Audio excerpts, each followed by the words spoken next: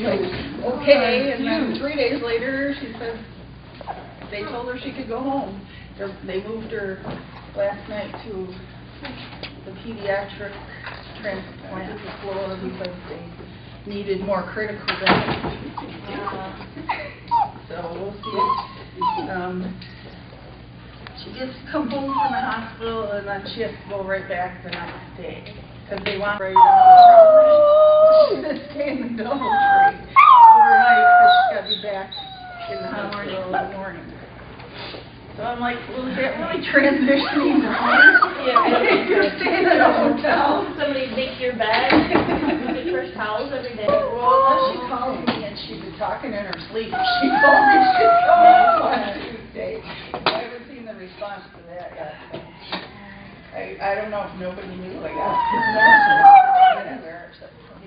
Yeah. And then I got to thinking where she thinks she was trying to pull her thing off because